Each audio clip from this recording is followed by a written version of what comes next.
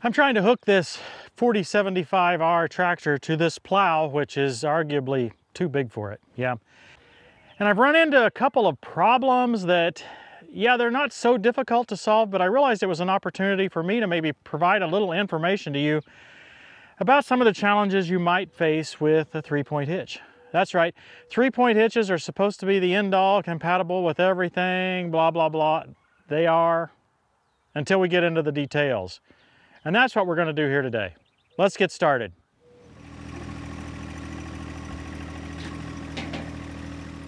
Fundamentally, our problem here is that I've got a Category 2 attachment and a Category 1 tractor. I saw online there's a bunch of articles and videos about the differences between the different categories of 3-point hitch, and they go through all the technical details of the differences. I don't really want to go into that since it's covered so well in other videos and articles everywhere. But what I want to focus on is some ways that we can make it work when our hitches don't match the implement we're trying to connect to.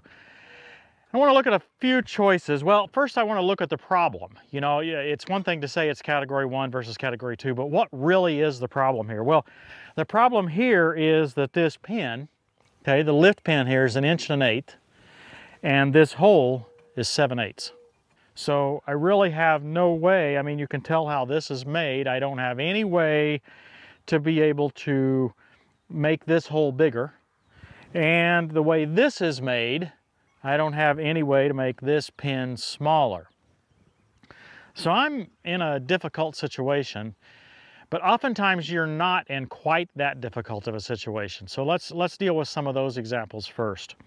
Oftentimes when you look at the implement, you will see pins sticking out, right? And if you look on the back side, there's a nut, it's bolted through there. And it may have a really big bolt if it's a Category 2 pin, 1.125 inch pin out here. That bolt on the back side may be pretty big. Well, pins are made which have the big bolt on the back side for Category 2, but have the pin size be 7/8 on the front for Category 1. So sometimes it's simple enough that you can just replace those pins with those custom ones that get you back down to Category 1 if that's your problem. Now, if you're in the reverse situation, you got Category 1 pins, that's an easy one to solve. Let me show you. Anytime your pin is too small, you can use what we call a bushing, right? Simple enough. This goes from a 3/4 inch Category 1 top link pin to a Category 2, whatever size that is, right? It's not much bigger. So you can just slide that over your pin like that, and now you've got an instant Category 2 size. And you should do that rather than just allowing the pin to slop back and forth in the lift arm or whatever situation you're in, because that will wear fast. If you put this bushing in there, it won't wear nearly as fast. So this is an easy solution. And it's also kind of used as the second solution when you have a Category 2 attachment which might have some custom long pins or something. Sometimes you can replace those pins with Category 1 pins and use the bushings on the attachment side, right? Not just where the arm hooks, but use them in the holes where the attachment goes. So you might want to run bushings everywhere except for in the lift arm, right? So there's a couple of ways you can do that. So analyze your attachment and your problem in that way. Now, when I look at this plow, it looks like this piece would all come off, and then I might be able to go to the manufacturer and find a separate attachment here for Category 1. There may very well be one. I actually talked to the manufacturer in this case, and they didn't have one handy, right? They didn't have one that they could send me in the next few days, so that option was out in this case. But a lot of times you will see that. You'll see either something that's detachable, or in some cases you may actually see both sizes on your attachment. That's when you're in the easiest way to mix and match. In my case, I'm still stuck. I don't really have any way to use bushings that I can figure out. I don't have, you know, I can't really drill out that hole. That's crazy out of that ball. That's just not going to work. That's not something that I'm capable of doing. So I'm going to have to resort to something that's going to cost me some money. In the case of the 4R tractor, they actually make a Category 2 and Category 1 lift arm. If you look at this fancy ball here, it's actually got Category 1 here, and then you can rotate it 90 degrees, and it's Category 2.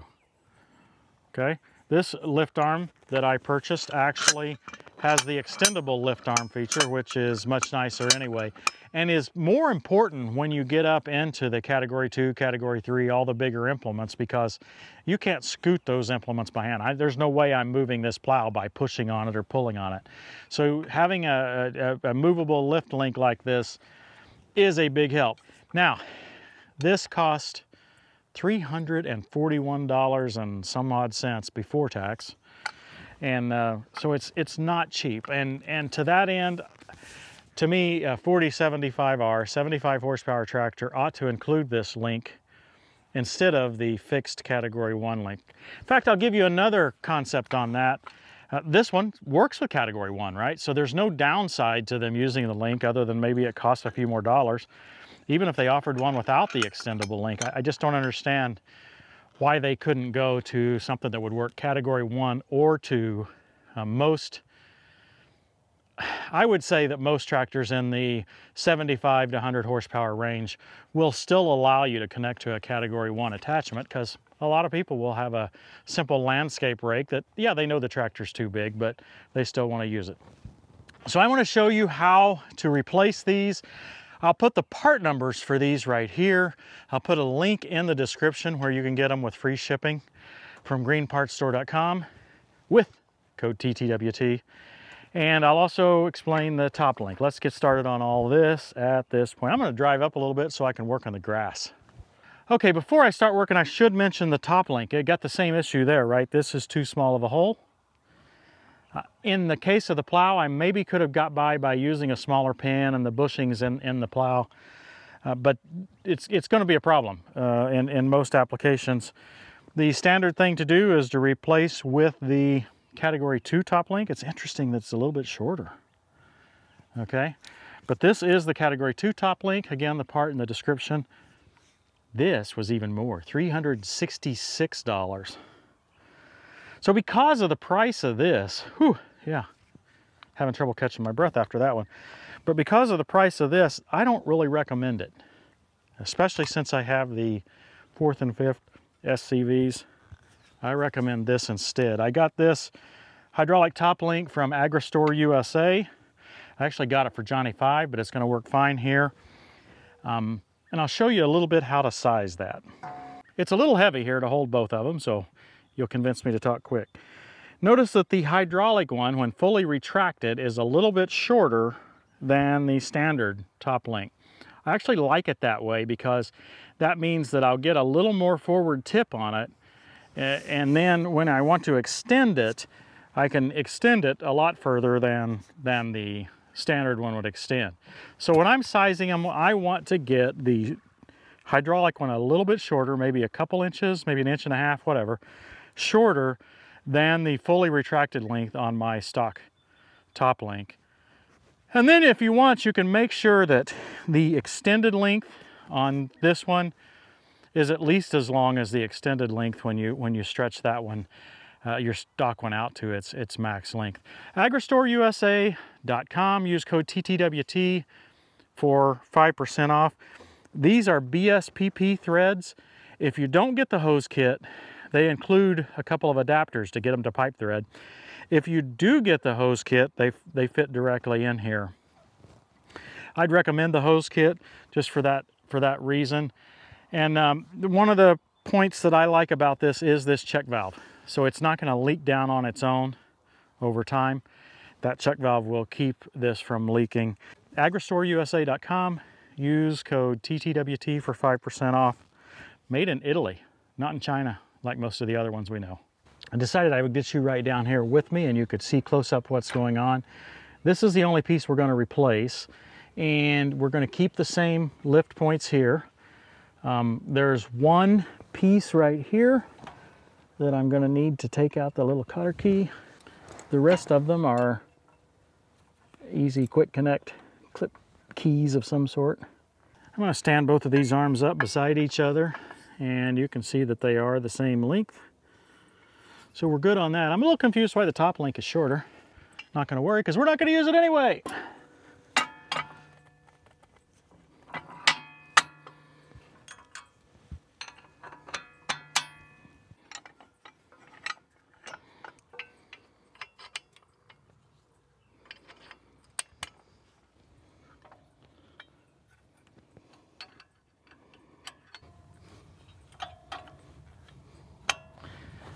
Now, I butchered that cotter pin, so I got to get a new one anyway. This is a good time for me to show you a feature that's available on the 3 and 4 series, not available on the 2R, but it is available on older tractors.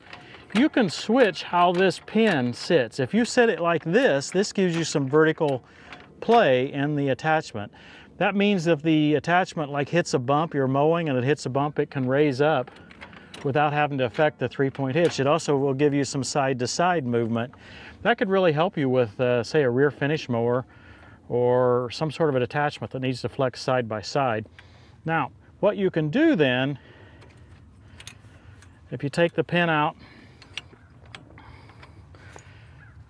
move it back just a little bit, you can put it sideways like this, and then you have a fixed 3-point, okay?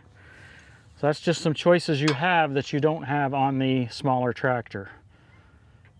Take out my little cotter key here, and wouldn't you know it, that one comes out nice as can be.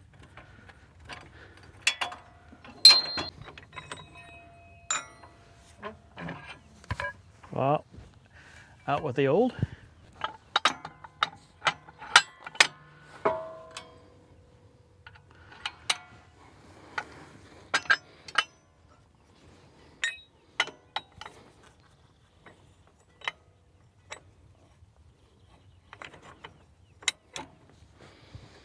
And in with the new. So the only thing painful here was the pain in my wallet, right? I wish I could have chosen these even if they'd let me choose, you know, when you order your tractor, if you could choose, I want to get the category 1 or 2 extendable lift arms. I looked through all the options list and you can get a category 1 only extendable lift arm, but the category 2 one's just not available. Not really sure I understand that. The reason these links are available at all is because of the 4M HD, so the 4052 and 66M HD. They include these links standard. Yeah, it's a little bit confusing. Definitely confusing to me. So the MHD, in this case, gets a higher level feature than the R series tractor, even in higher horsepower. But hey, we don't make the decisions. What I'm just trying to do is show you the options that we have to work around it. I just went through that discussion of how I'm going to use the hydraulic top link instead of the standard one, but I guess I'm not. It's a little bit too wide here. It's easily resolved by grinding a little bit of this edge off, but given that I've got the factory one here, I'm not going to take that effort. I don't have any need for the hydraulic top link. I was just showing you that it's a better answer. I think it is a better answer, and just a little bit of grinding of the lip right there on one side or the other, or both, would allow that to fit. Even so, we're going to have to use a bushing right in there. Now we'll still need a bushing in this top link as well, because this pin's category 1 here, right? I had to cut a little off of my bushing to make it fit. Hope I cut enough off. My bushing is still a little bit too long, but I think I can get it shoved in here. There we go.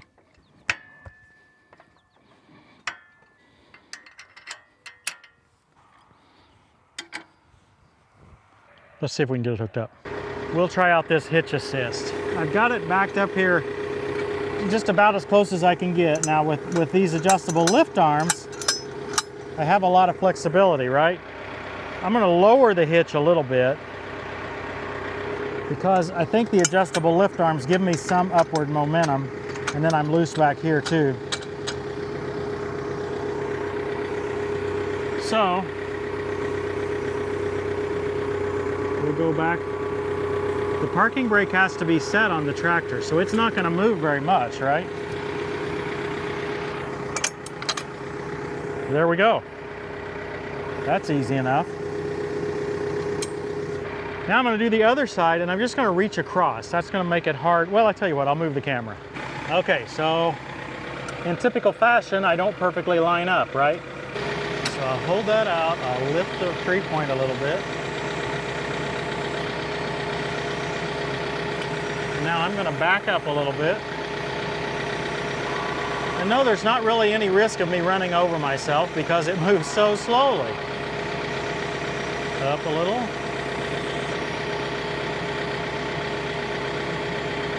Back a little. Look at that. Now, maybe a little high. They should have flexibility there. Now these are loose, I have to back on in. I've always before done that from the tractor, see, but I can do it while I'm here. Perfect. Now I need to lengthen the top link. When you do that, don't just grab this and start screwing it, right? Because that means you're going to be taking out only half of the top link at one time. So we've got to turn the whole thing, so that means hold this end. This one's really nice and smooth. I need to lube that up so that it'll be that nice and smooth next time.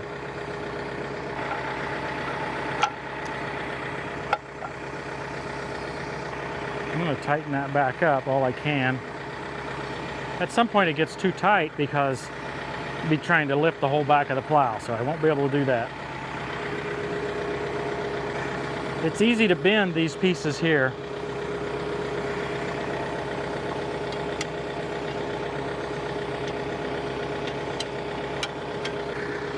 I have no idea which direction to hook up the hoses.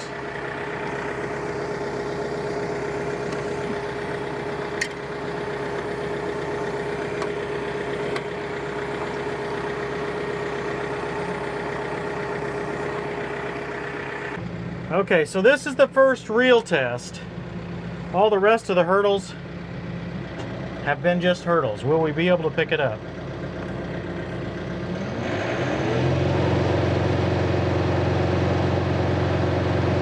Doesn't look good, does it?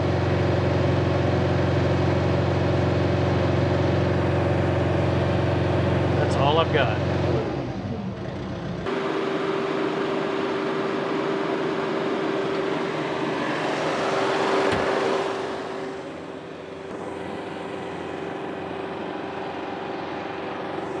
It's going to be kind of cumbersome to do at every end, isn't it?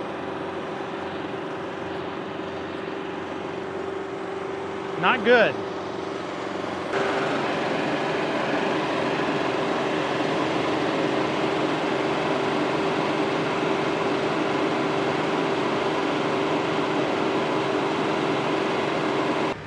I'm afraid that's where we're going to have to leave it for this episode. I guess that's about as much suspense as I can leave for one episode. That means you have to tune in next time. But I'm more determined than this. I'm not going to give up this easily. I see a couple of things that I might be able to do. This plow's quite adjustable. I'm not sure but what I can't move these bottoms forward. If I could move all of these bottoms forward to these front holes, maybe that would shift enough weight closer to the tractor that I could lift it. Of course, you know, I'll have to lift it when it's got dirt on it too, so that's a challenge. There's also another choice. I can take off the third bottom and run with only two. Now, I'll tell you a lot more about this plow, assuming I can pick it up by the time we get started in the next episode. I hope that gives you enough lure to come back next time. Thanks for watching, everybody. We'll see you next time on Tractor Time with Tim. Humble yourselves before the Lord, and He will lift you up.